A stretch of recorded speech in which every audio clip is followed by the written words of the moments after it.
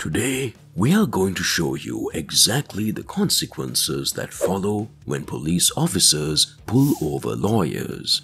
And just a heads up, it always comes with an immediate regret. Now let's not waste any time and get right to the point. At number 5, we have Emmanuel Lawala. He was casually minding his own business and taking the trash out when all of a sudden police officers appeared out of nowhere. Emmanuel was extremely cooperative, providing his ID, even his business card. But when officers told him they were going to run his ID, he became agitated and told them they do not have permission to do so. Here's my business card.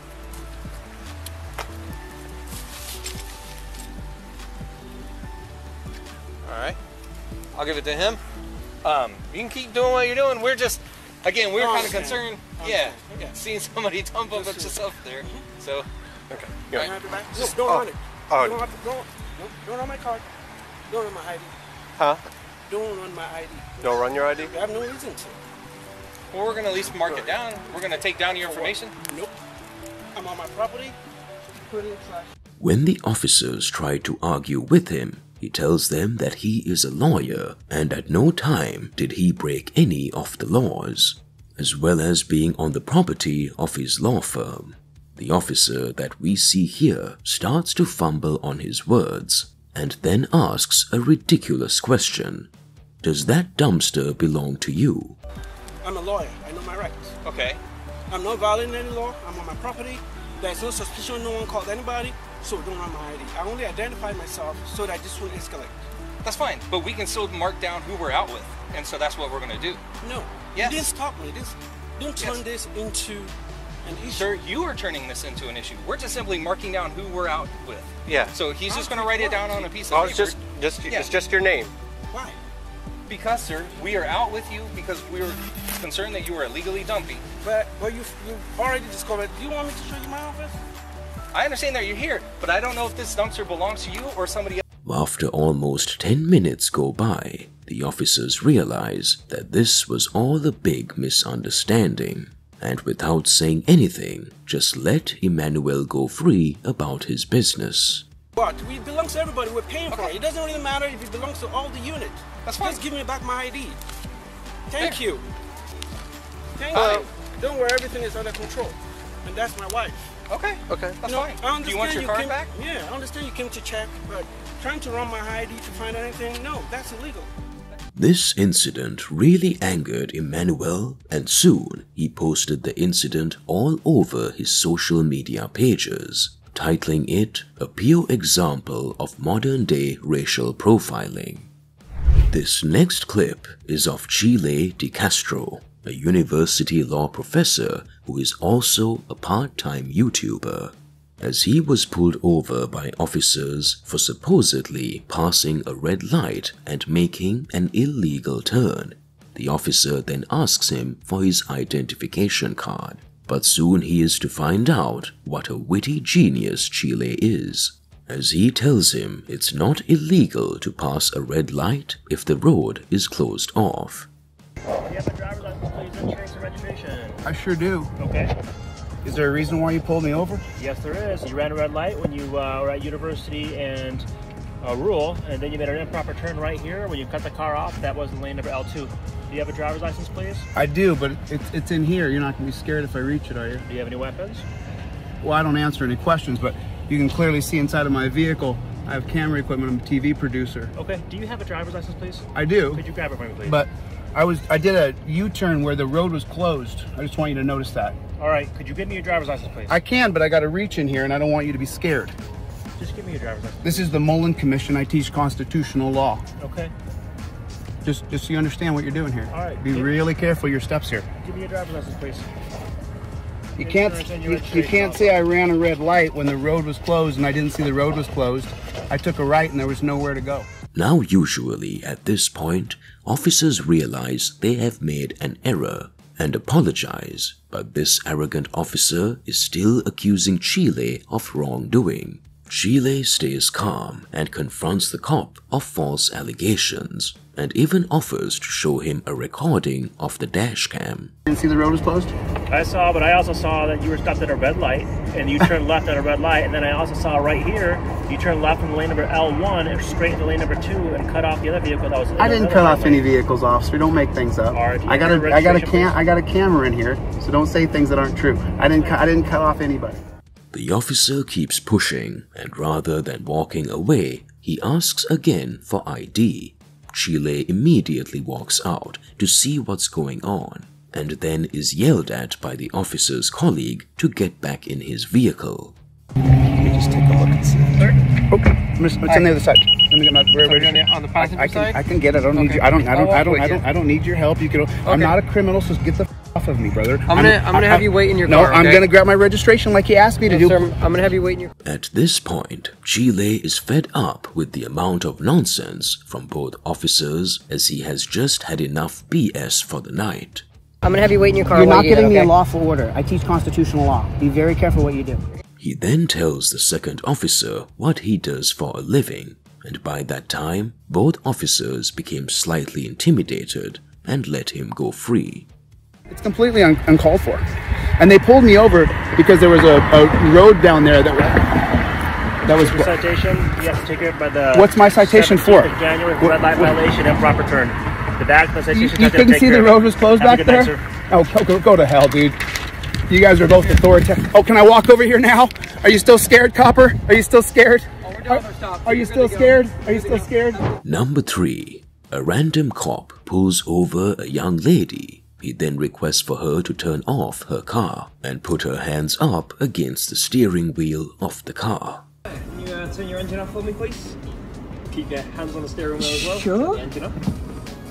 The woman obediently listens. Then, out of curiosity, she asks the cop, "Why did you happen to pull me over?" The cop replies that she was speeding, but the woman instantly denies his claim. You know why I pulled you over today?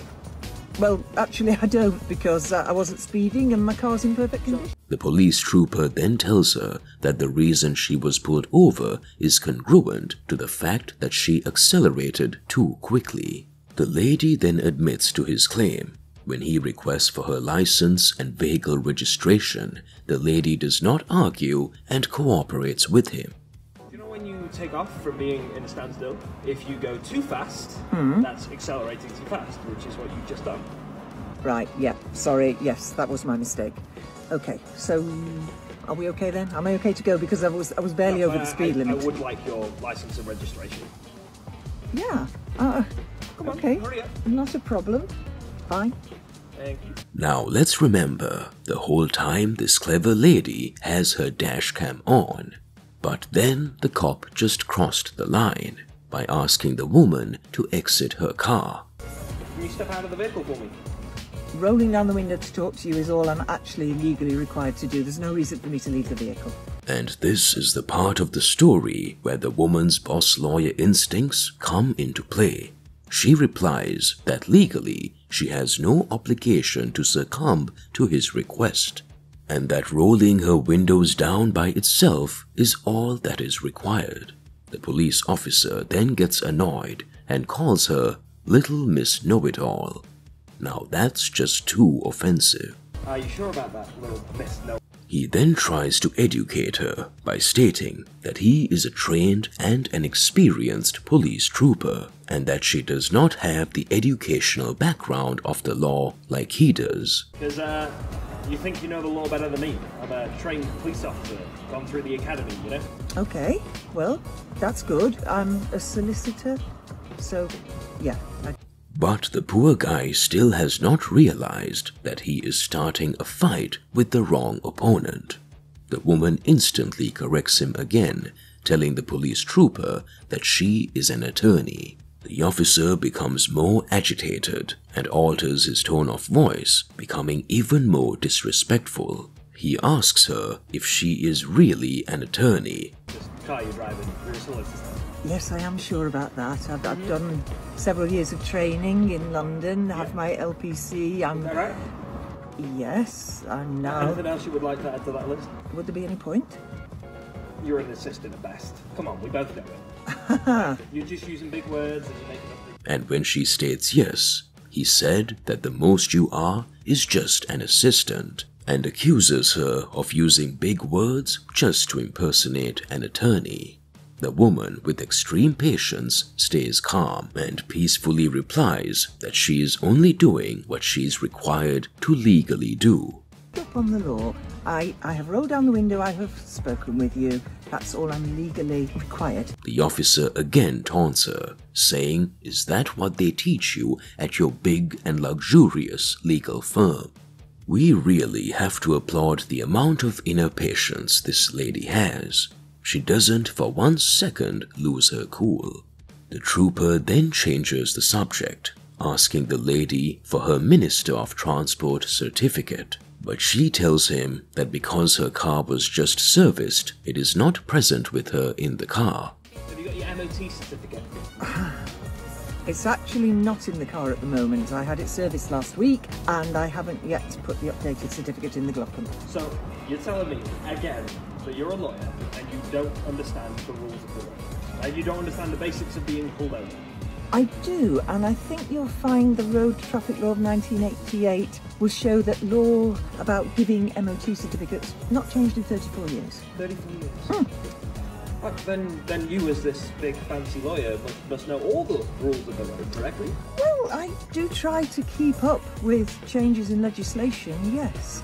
Right, you know what, I'm not happy with this tone of voice you're giving me. I'm an officer of the law. Yes, I think we've established that. If you continue to be disrespectful towards me, I'll bring you into the station.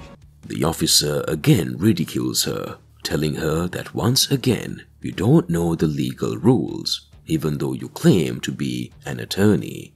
But still, the lady remains peaceful and serene, in spite of the fact that she is being repeatedly abused by the officer. The officer then for no reason tells her that her tone is malicious and threatens to arrest her if her disrespect continues. Can we leave it there? Well, no, because I've asked you to get out of your vehicle multiple times and you're refusing. That's right, I am refusing, as is my right. My legal right. Would you like me to arrest you? The woman then just loses her cool and bluntly tells the low IQ officer that the law actually gives you 7 days to provide a Minister of Transport certificate. Very welcome to arrest me, but What is the big boss of your law firm going to do if I arrest you? I think my... Absolutely nothing. I think you'll find my big boss at my law firm will come down on you like a ton of bricks. Ton of bricks on this imaginary law. The trooper has a complete meltdown and yells at her to get out. But she, for the 5th time, tells him she is not legally obligated to do so. He then makes a threat to place her under arrest and tells her no one at her big and luxurious law firm will be able to come and save her this time. She then tells him to watch what he is saying, as the consequences of his actions will rain on him like a load of bricks. No, you won't actually, because I think you'll find that Section D of that particular act, well, it protects motorists by giving them 7 days in which to produce their MOT certificate. I don't have to give it to you now. If it's not in the car, I have 7 days with which to find it. I do know where it is. And bring it into the... Unfortunately, the rest of this video was cut out for legal purposes. But my bet is that the cop got the message and probably just walked away.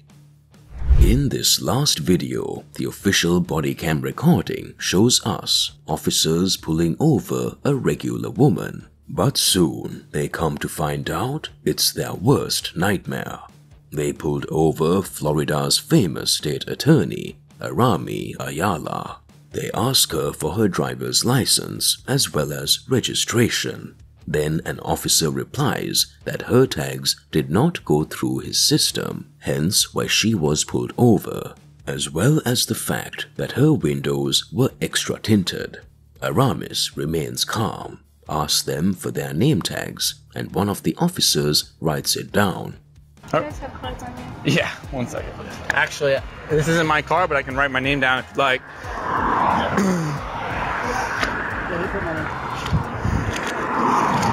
It's dazzling how this just became one of the best examples of reverse psychology in body cam history.